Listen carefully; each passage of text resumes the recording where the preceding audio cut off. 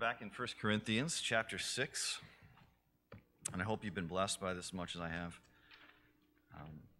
In many ways, we're getting into the part of Paul's letter where he has established the foundation, and he's starting to bring specific charges against the church, and he's really just laying into them at many points.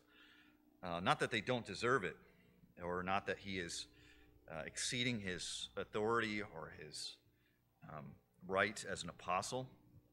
All of this is the Holy Spirit speaking through the Apostle Paul and giving messages for the Corinthians, but also for all churches in all ages, in every century. So we're going to deal tonight with the first half of chapter 6, which is titled here in most Bibles, lawsuits against believers, and that's really the main topic, what we're dealing with tonight. But it does go a little bit further than that. And verse 9 through 11, we'll see Paul gives one of his lists. There are several of these lists in the New Testament where he describes the type of people that will not be in the kingdom. So there is something more at stake here than just dealing with the specific issues of lawsuits among believers. And ultimately we want to get to the bottom of that. But before we do, and I always forget to, let's read the text. So we're going to read verse 1 through 11 of 1 Corinthians chapter 6. Keep in mind as well, as we read this, the context of chapter 5, the chapter breaks in Corinthians are not always very helpful, at least to understand the flow of Paul's argument. Because if we were to think that he was onto a completely different topic from what he was talking about before. In chapter 5, you'll remember that he talks about sexual immorality, and you might think that's an odd transition to talking about lawsuits, but it does have the same foundation, and we're going to see that in verse 9 when we get there. So let's read verse 1 through 11, 1 Corinthians 6. This is the word of God. When one of you has a grievance against another, does he dare go to law before the unrighteous instead of the saints? Or do you not know that the saints will judge the world? And if the world is to be judged by you, are you incompetent to try trivial cases? Do you not know that we are to judge angels? How much more then matters pertaining to this life? So if you have such cases, why do you lay them before those who have no standing in the church? I say this to your shame. Can it be that there is no one among you wise enough to settle a dispute between the brothers, but brother goes to law against brother, and that before unbelievers? To have lawsuits at all with one another is already a defeat for you. Why not rather suffer wrong? Why not rather be defrauded? But you yourselves wrong and defraud, even your own brothers. Do you not know that the unrighteous will not inherit the kingdom of God? Do not be deceived. Neither the sexually immoral, nor idolaters, nor adulterers, nor men who practice homosexuality, nor thieves, nor the greedy, nor drunkards, nor revilers, nor swindlers will inherit the kingdom of God. And such were some of you. But you were washed, you were sanctified, you were justified in the name of the Lord Jesus Christ and by the Spirit of our God. Well, a lawsuit, as we probably know, is a situation where two people cannot agree on a matter and they decide to go to court to settle it before a judge. Inevitably, this is going to happen among Christians. Christians are going to have issues where, with the world, where the world defrauds them and cheats them, and we have every right to stand up for stolen property and injury to our livelihood and things like that. When it comes to the world doing us wrong, we have every right to, as Jesus said, use unrighteous mammon or unrighteous means to be righteous, to do good. And we have every biblical right to use the system, even the perverted system that the world works, as long as we do not sin and break the commandments, but to use the systems and structures that the government has put in place to rectify things that rectify injustices. Yet there is a special stipulation here. There's a special warning against going to court with other believers. And that might seem a little bit too prohibitive to us because you think, well, sometimes Christians have problems with other professing Christians. It's not inherently wrong to have a disagreement in the church and even to stand up for your rights before another believer if you feel another believer has done you wrong. And yet what Paul is saying is that there is a process to doing that that is very different from the process here. I didn't do a lot of research on the backdrop to the situation in Corinth at the time, but I did do a little. And just generally, lawsuits at that time were extremely diverse in their nature, kind of like today, but they weren't all quite as much focused on just getting the exact amount of money that you wanted out of it. If we go to small claims court for $3,000 or something like that, that's maybe a modern example of a lawsuit that might jump to our mind here. And in that transaction, if you are going to small claims court, you stand before the judge equal to the other person, and the judge makes a decision. And the decision basically is, if you win, you get the $3,000, and if you lose, you have to pay the $3,000. And then the people walk away and go back to their lives, sometimes even shake hands and get back to their relationships again. But the situation in Corinth seemed to be at that time that people from lower classes actually could not sue people from higher classes in the Greco-Roman world. And so it was only people from higher classes that could actually bring a lawsuit against lower classes, or people of equal class could sue each other. So what this means is that somebody who was poor essentially could get no justice if a richer person had wronged them. As well, the lawsuits seem to be more about destroying another person's reputation and, in a sense, waging war against their reputation and trying to end their status in society. We know that this was much more of a shame-based culture, and as we talked about in the past few weeks, the shame in our modern society is hardly there at all. So even going to court with somebody, being accused of that would certainly destroy someone's reputation. By the time it reached the magistrate, it was like publishing this, that this person was no good to do business with. So, and that's all on the surface, and then there's corruption on top of that, and you end up with a very corrupt system that was not favorable to a lot of the poor people that made up the Corinthian church. And he's saying then, you're dragging other believers into this system. Paul does not pull any punches here when he describes what the judges of the world are like. He says, does he dare go to law before the unrighteous instead of the saints? Paul wasn't necessarily disrespecting the wisdom of the Greco-Roman magistrates, judges. He wasn't necessarily saying they're bad judges even. But they're fundamentally unrighteous, and that's what we really need to see beneath all of this.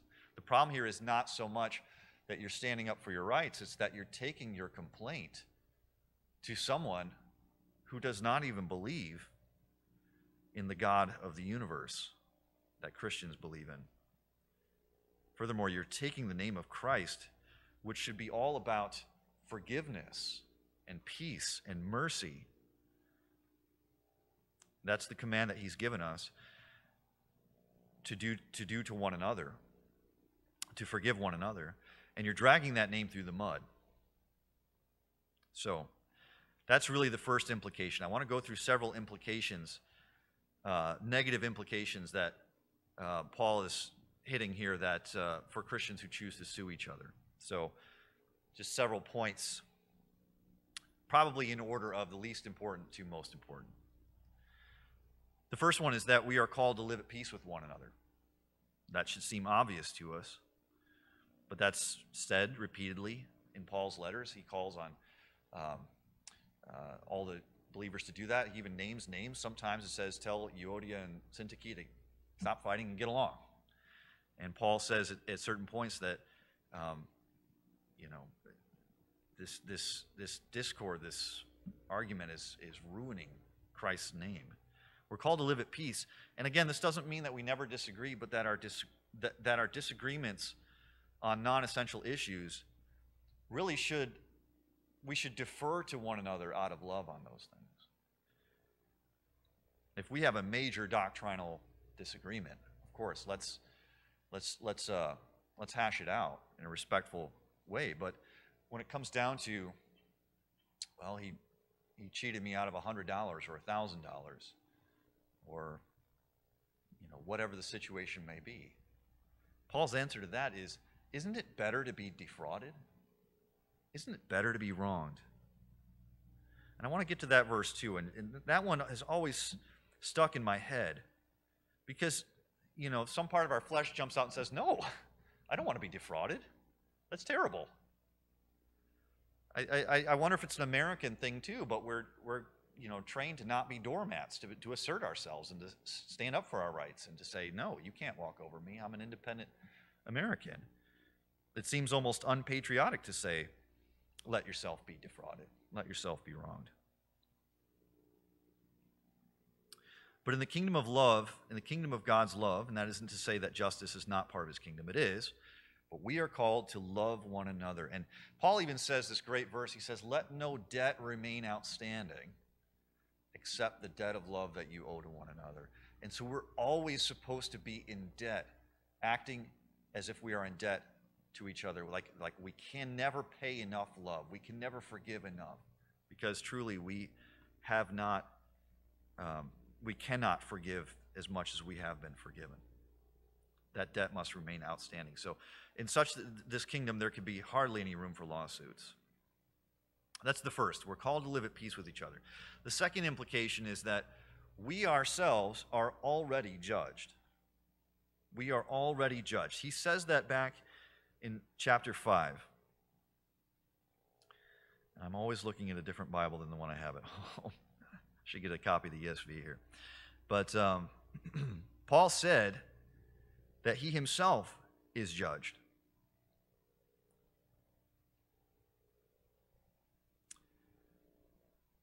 No one judges him. It might have been chapter 4. But he said, no one judges me. I am judged alone by God, and I already stand judged. And that's what we're celebrating this morning. And that's what we're celebrating, should be celebrating every day, is that our justification, our status before God is perfection because of Christ. So there is nothing that can be held against us. So why would we drag our brother into court who makes the same profession? We are judged, and we are judged free, innocent, and righteous.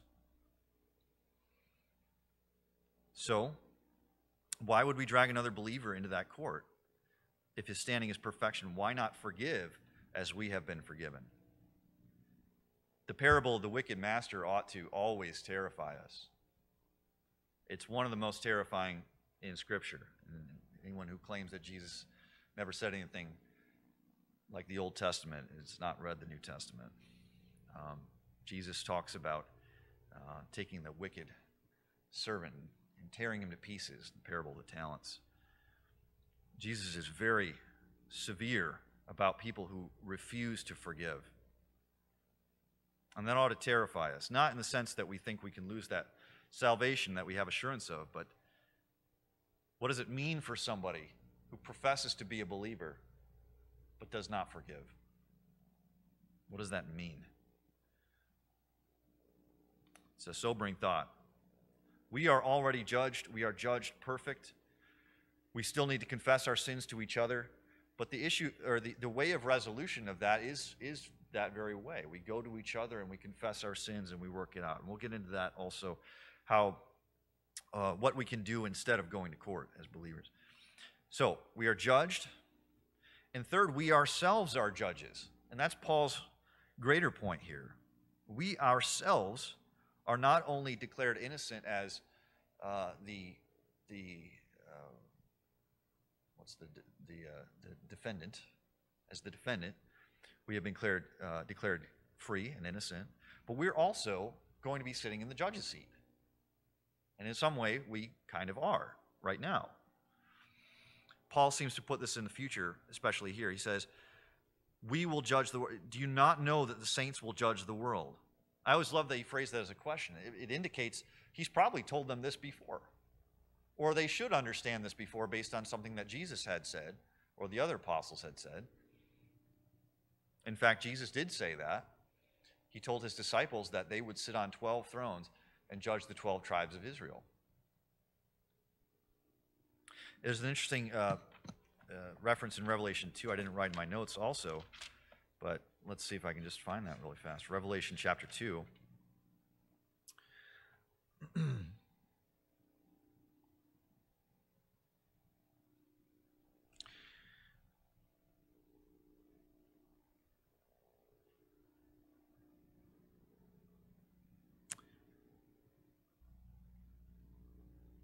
Verse 26.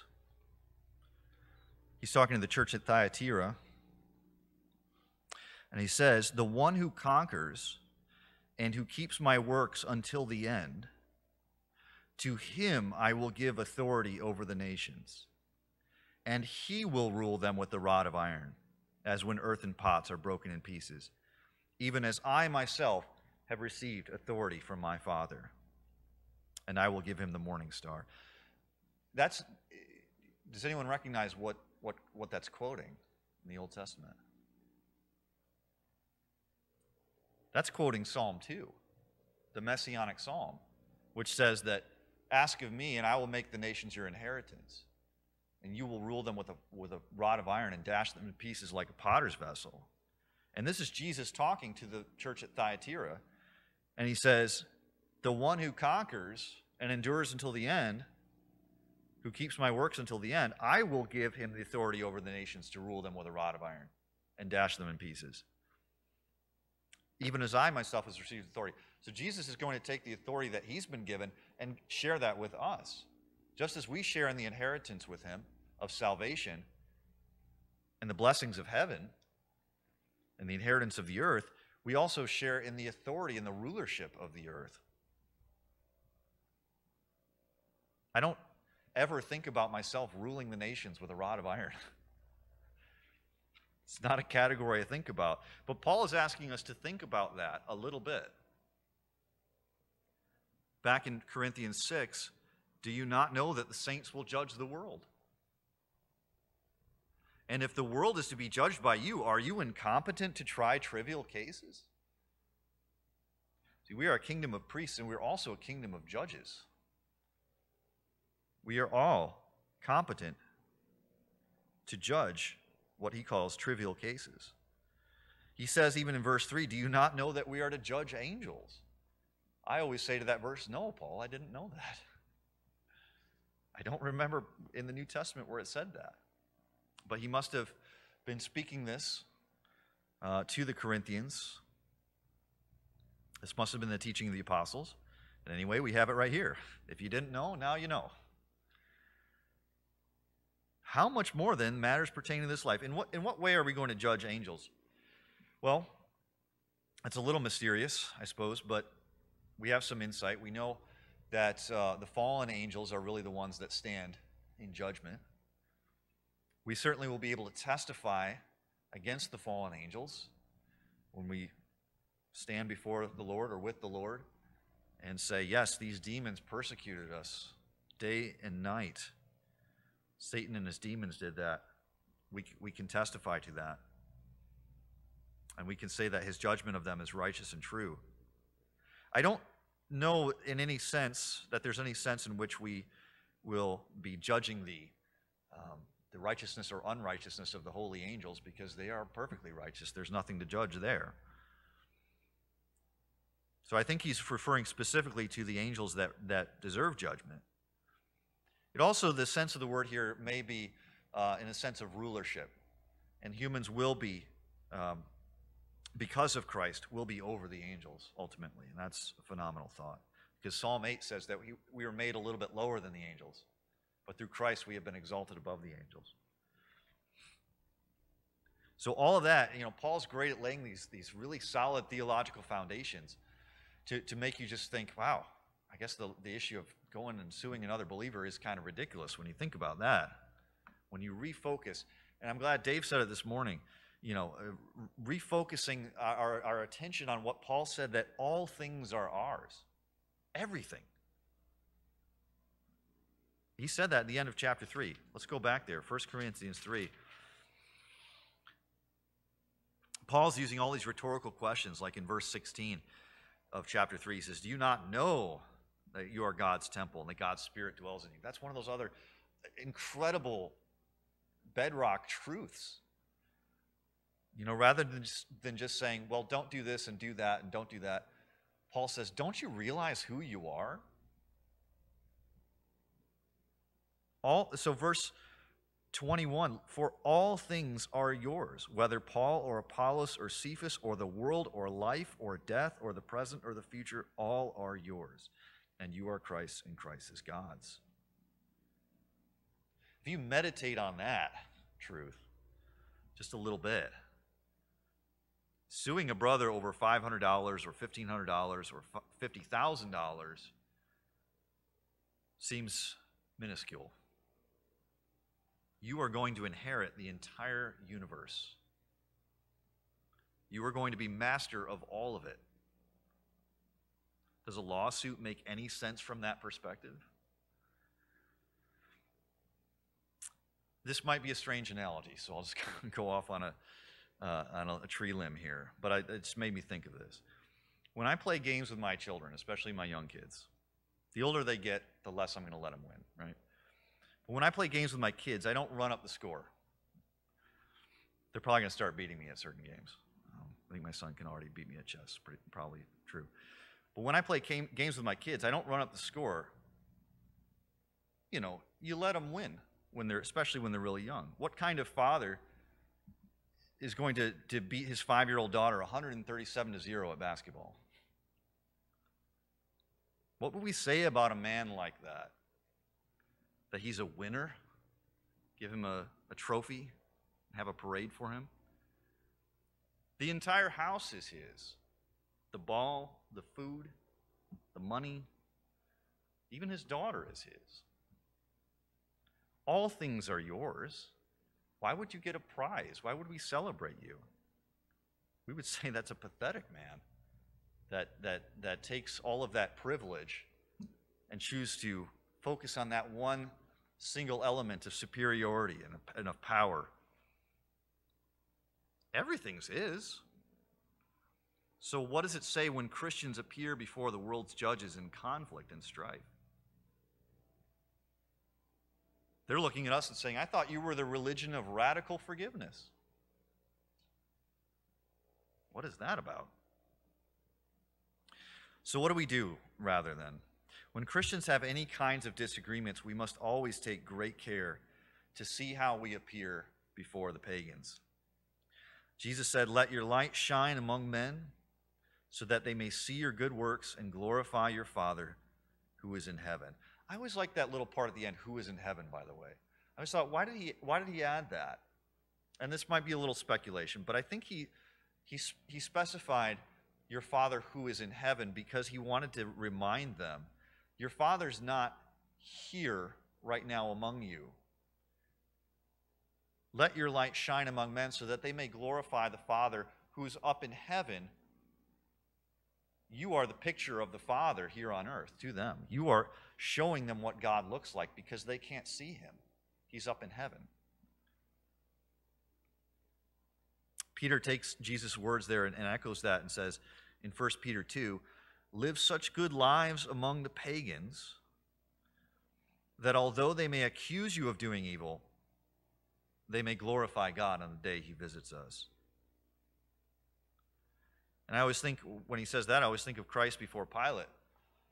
You know, what more righteous life could you have led? And still they're going to accuse you of evil. They still accused him. But even then, the people who accused him, some of them did say this was the Son of God. So the idea is that the world is watching us far more than we know, or frankly, that we would even like. Christians are more highly scrutinized and criticized than any other group, and with each passing month, it's getting worse. We are the scum of the earth, after all, as Paul said. Satan hates the church more than any other nation. And yet there's something about truth that's impossible to ignore. They may hate us even though they can't find any fault with us. In fact, that may be the reason they hate us the most. And yet, truth is impossible to ignore. And there's a remnant from the world that will be saved and preserved by our standing up for the truth. Because God uses the means of our good works to win them over. So we need to care then how we appear before the world. That's not always intuitive. We might always think like, again, this is something that's promoted in our culture. Don't care what anyone else says about you, you just focus on you. Well, there's probably strands of truth in that, depending on how you take that, but the Bible calls us to pay attention to how we're living before the world. How does the world think about us?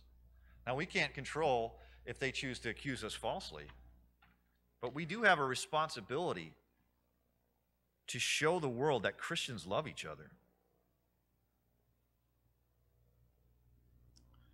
If we do not fear God,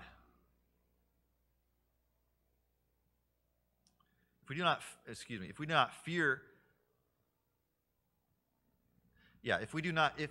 fear the name of God, rather, I think one of the greatest weaknesses of American Christianity is that there's no fear of the name of God anymore.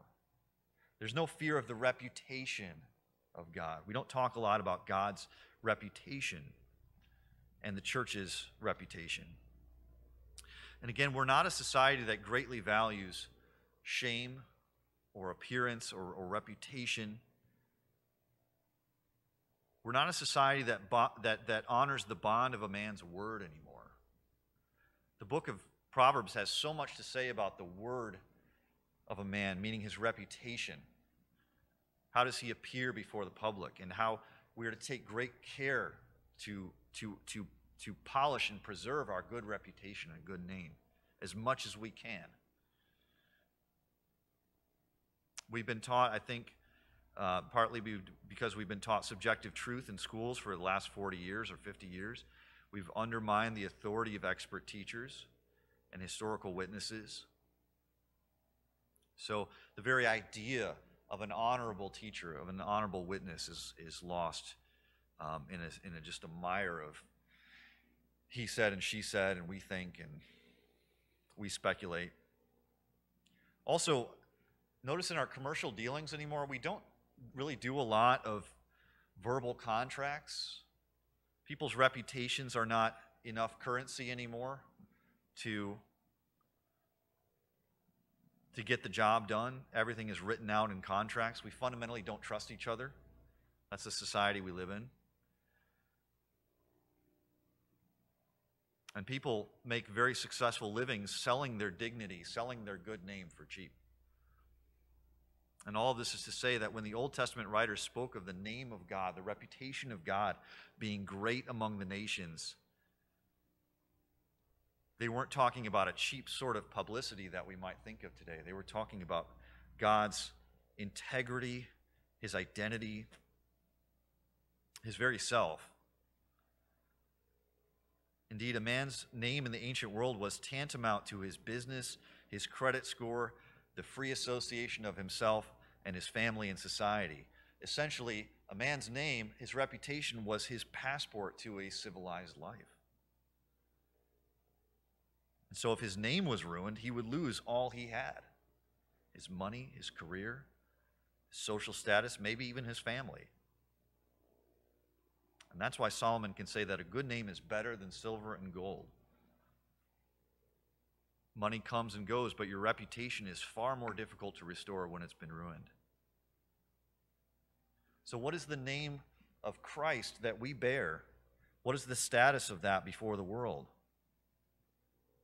What is the status of the name of God? You could do a fascinating study of the Old Testament, just looking at how from Moses to the prophets, the later prophets, how they all pleaded with God to honor and preserve and to glorify his great name. And then going down to Jesus, says, glorify your name. And God says, I have. The Father says, I have glorified it and I will glorify it again. Their concern throughout the entire Old Testament into the New Testament is the reputation of God.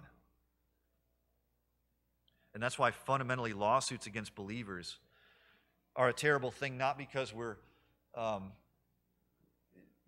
necessarily standing up for our rights in the church and maybe pointing out something that was done wrong, but the fact is that they were actively trying to destroy each other's reputations, and in the process, the reputation of the church, and by extension, the name of Christ, was dragged through the mud.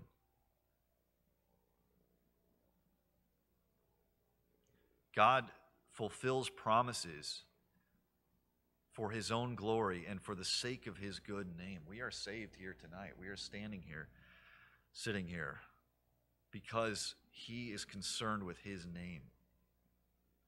The Bible says to avoid even the appearance of evil, not just evil itself, but the appearance of evil. We need to make sure that other people are looking at us and they're making as good conclusions as they can. And as much as they hate us and want to make false accusations, that's their business. But the name of Yahweh is good. It's an absolute good. And the good God wants to preserve it, celebrate it, promote it, because that is the greatest of goods himself. The greatest good in the universe is for God to love himself. And we should thank God that we have a God that loves himself, because he is good. And he wants that, his name, to be great among the nations. Rather than going to court, settle it with your brother. The process for that, we don't have time to look at it, but is in Matthew 18. Jesus says, take your issue to your brother, try to settle it with him individually. If he will not listen to you, and if he does listen to you, you've won your brother, and that process is over. It doesn't need to go for anyone else. If it doesn't work, then you get a couple of witnesses to go with you and try to sort it out. And this whole time we're supposed to be trying to win back our brother with love, not just pointing a finger and accusing them, but say, hey, here's our situation. We need to resolve this. And finally, if that does not work, you take it before the entire church and try to resolve the situation then. In most cases, that will work. I think the problem is just that we just don't ever do that process. We don't ever sit down and communicate. A couple of more loose ends here before we get to conclude with verse 9. There's a key phrase here also that kind of indicates what was going on in Corinth, and that is when he says in verse 7, why not rather be defrauded? But you yourselves wrong and defraud, even your own brothers. So he's not talking about going back and getting the $500 that you're rightfully owed, necessarily. He's talking about frivolous lawsuits or even aggressive lawsuits that are designed to destroy your brothers, to steal from them. And that leads into verse 9 and explains how this list of evil is connected with the lawsuits and is connected with the man who is with his father's wife, even. If the lawsuit thing seemed out of place, like, oh, well, that's a sort of minor vice, I suppose, compared to what we just saw. No, they're trying to destroy their brother's reputation. They're trying to actively ruin their lives. And we can only speculate about why that would be, but there's sin in the church. There's evil in the church. It needs to be purged. So he says, and see if you can, as we read the list again in 9:10, see if you can find who he's talking about here. And he brings in a lot of sexual sin as well, which we'll conclude chapter 6 by talking about. So you see this is all flowing as one argument here.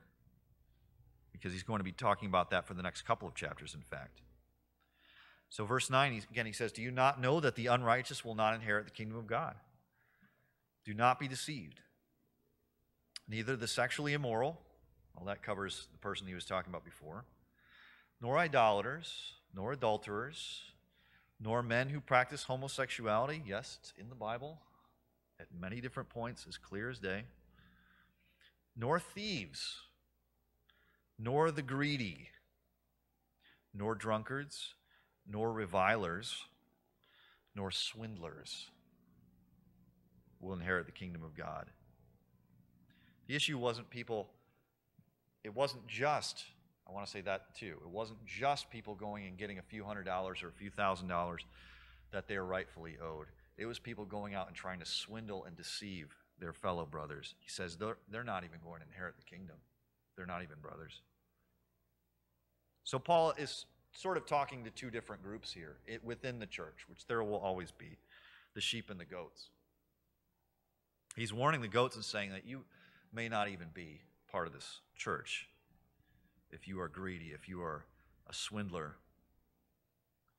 But if you are taking your brother to court and trying to get what's rightfully yours, he reminds them, think about what already is yours. All things are yours. And think about God's good name. I think one of the greatest questions that I've heard that sums us all up nicely is that one of the greatest questions in summaries of what the Christian life, especially relationships between brothers and sisters, is. It's very simply this. Is there anything between us that Christ didn't die for? If there is anything that Christ didn't die for between us, then Christ's death was a waste of time. And if there isn't, then you must forgive. Jesus said he will not forgive anyone who does not forgive his brother from his heart. Let's pray. Lord, I ask for your help to do that. These are tough words. Every time I think of them, you remind me of the parable of the selfish master, the unforgiving servant. Help us, Lord. We need your help to forgive. Our first instinct in the flesh is to get revenge, retribution. Nobody wants to be swindled or defrauded any more than anyone wants to pick up their cross and be crucified. It's completely opposite of what this world is telling us. But we take heart because you have overcome the world, and you have given us a spirit that, the Holy Spirit. And with that spirit, our spirits have courage and have humility. Thank you, Lord, that you promise that the meek will inherit the earth. That when others do wrong to us, we are to leap for joy, because great is our reward in heaven. Lord, help us to remember, and just thank you for the truth that all things are ours. Life or death, all things are ours because we are Christ and Christ is God's. So thank you for your word. Help us to remember it and take it with us as we go this week. In Jesus' name.